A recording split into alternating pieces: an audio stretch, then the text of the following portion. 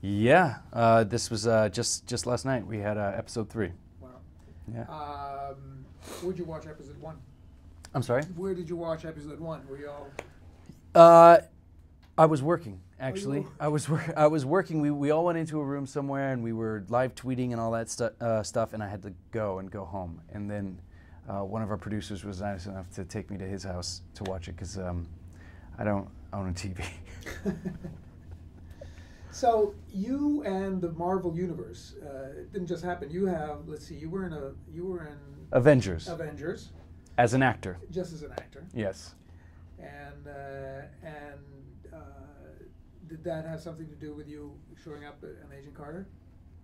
You know, I'm not sure, because I have worked with Joss Whedon before, who is a legendary boss, a great person to work with, and I know that they all work with each other now. The only thing I was told was Lewis said, "I saw your tape, and I wanted you for Daniel Souza." So I'm hoping it didn't hurt. That other people had worked for me and hopefully liked working with me. So well, important thing is you're there. You're a multi-Marvel person. So. Yeah. Tell me about your character in Agent Carter. I play Daniel Souza, Agent Daniel Souza, who is a disabled war veteran who comes back from the war, joins SSR, and he works alongside of Peggy Carter, and they're both the agents in the back of the room, right? They're not the star agents. They're the agents who have to do a lot of the lunch runs and a lot of the filing. And but Daniel was, and a lot of them are very sexist, but Daniel sees her very much for what she is. Maybe he's the only person in this in the SSR who sees her for what she is, which is a very capable agent. And he doesn't quite suspect what she's fully capable of, but he sees some of it, and he treats her with respect, and I hope, in a sense, he's a bit of a moral compass. You know, he's a very good guy. Right. They're friends. Is there chemistry between them? There's definitely chemistry. I think more so on Souza's part.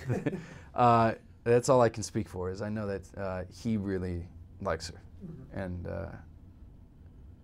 yeah, he would want it to be more than friends. But when your ex-boyfriend's Captain America, you kind of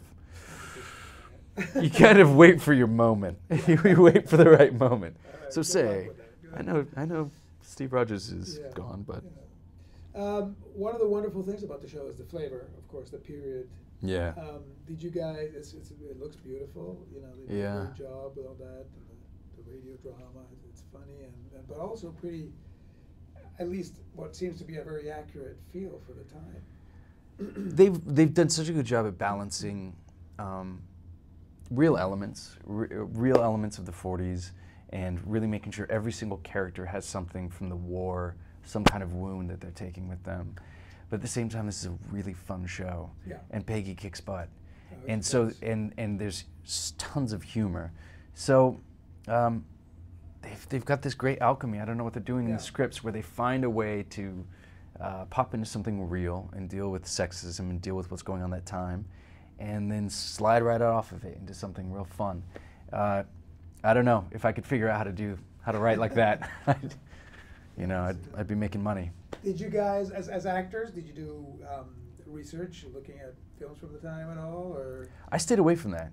I stayed away from that because in a lot of films from that time, they're acting the style, right? There's a style of film. There are two separate things. There's how people acted in real life, and then there's people how they acted in the films.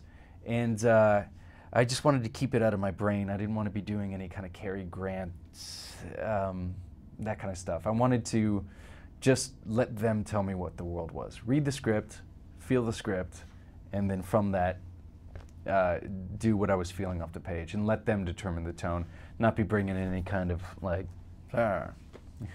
Where's it all going? How far ahead do you know? I find out episode by episode. They don't really tell me much. Wrong person to ask. No, I am definitely the wrong person to ask.